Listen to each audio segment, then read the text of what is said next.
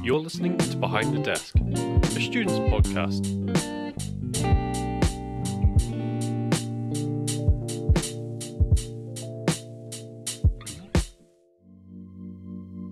Hello guys and gals, and welcome back to another podcast. Now, I've been at Loft Studios a little while now, and I've run a decent amount of sessions, and it's starting to become a mixture of different things to record. Like I've helped to record some bagpipes, obviously a lot of rappers, a country singer, who's actually coming in next week, thinking about it, and a couple of guitars as well. But what I find really interesting to record is female vocals, because it's something that I don't get to do very often, and the ones that I've had a chance to record have been really nice to listen to. And that's what I want to talk about today.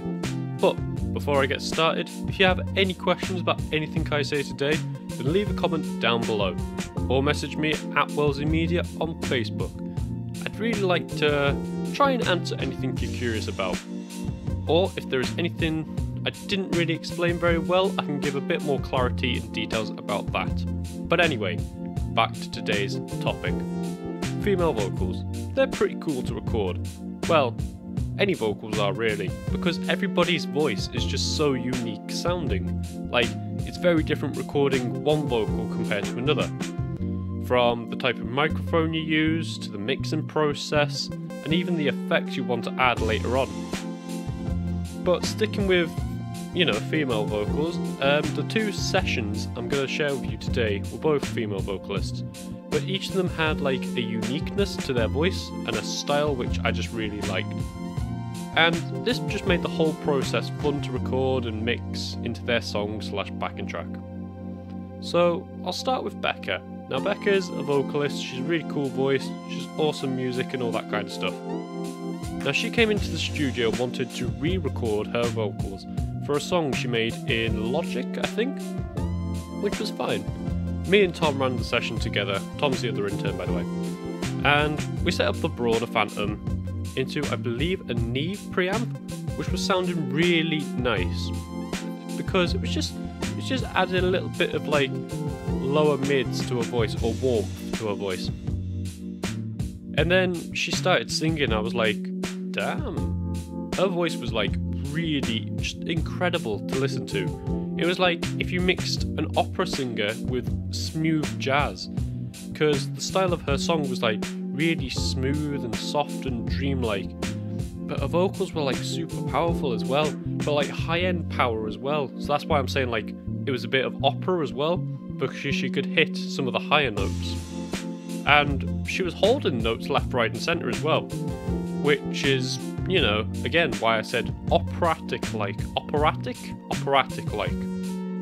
Her voice was basically a performance and there was emotion behind it, and I just really liked the sound of it as well, which I think helps in recording sessions, because if you are recording sounds that are pleasant and you enjoy it, I feel like you get a better session overall, from the quality of sound to just overall enjoyment of the session. But anyway, Becca's vocals were awesome. It sounded really nice on the Broader, and the way we recorded was basically going through each section of the song, section by section, on the main vocals, and repeating that until she was happy with a take. So she blasted through the verse and the bridge, no problems, but for some reason on this day, she just couldn't hit the chorus right. I mean, it sounded fine to me, it sounded fine to Tom, but to her it just wasn't right. And she tried, like, I remember her repeating that, a take for the chorus for like an hour, 2 hours, but she just wasn't happy with it. So eventually, I think she made the decision to just get the harmonies for the verse and the bridge recorded that day, and then just come back another day to do the final bits of the chorus. And,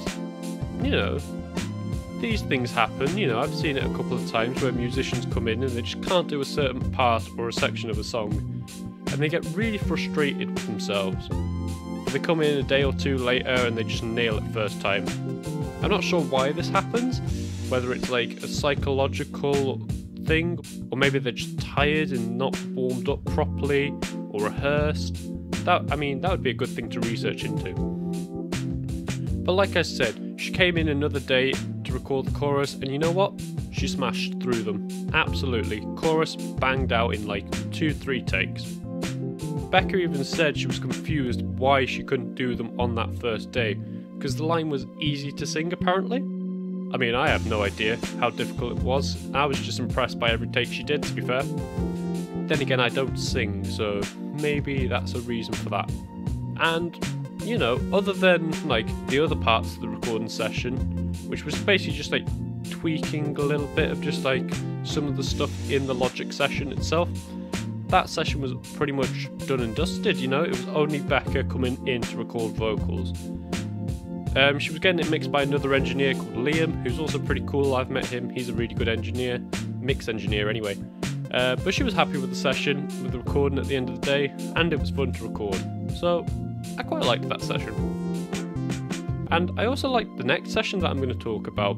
Now this was completely different. So this was during the 2-week period where I was practically alone in the studio, like none of the bosses were coming in, the other intern wasn't coming in, it was basically just me in the studio for about 2 weeks, just doing everything, almost. So I was in charge of every session and booking that came in. Now, a girl called Frankie wanted to sing over a backing track that was created by her friend, and the backing was not the best quality, but it did the job well enough. I mean, it was only a demo track anyway, so it wasn't going to be like amazing, but it sounded like a jazz and soul fusion with a lo-fi hip-hop beat to it. I'm not sure how to describe it, but it was another smooth sounding song. And that's another thing I've noticed when recording, you know, female vocals, is that they normally are more mellow sounding songs. Obviously not all female vocals are like this. I've got examples of just like Blondie, Paramore, Pink. They spring to my mind immediately.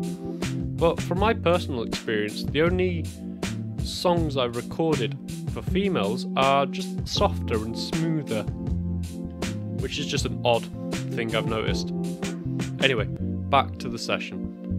You could tell Frankie was a little bit nervous by the way her voice was a little shaky at the start, and she struggled to hit certain notes. But once that had blown over, she was like belting out this really low-end soul-style voice, and I thought it sounded awesome, to be fair, like. But what was interesting though is I accidentally set up the SM7B microphone because I assumed she was a rapper, but when she came in she obviously wasn't a rapper. But I'm kind of glad I did use the SM7B instead of the Brawner, because the Brawner's like really sensitive, especially to like lip smacks and pops in the voice, and it can sound really harsh on certain vocals, especially sibilant words or, yeah, people who lip smack a lot.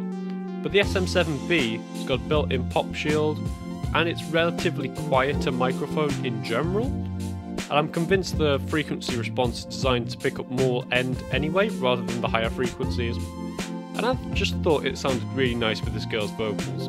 I'm also guessing this might have helped because she had a lower range while singing the main part, and a lot of delivery was more in the lower range of frequencies rather than the higher ones. But yeah, again, another good session overall. We recorded section by section, did some backing vocals and harmonies, and then after she left I was able to start mixing the vocals.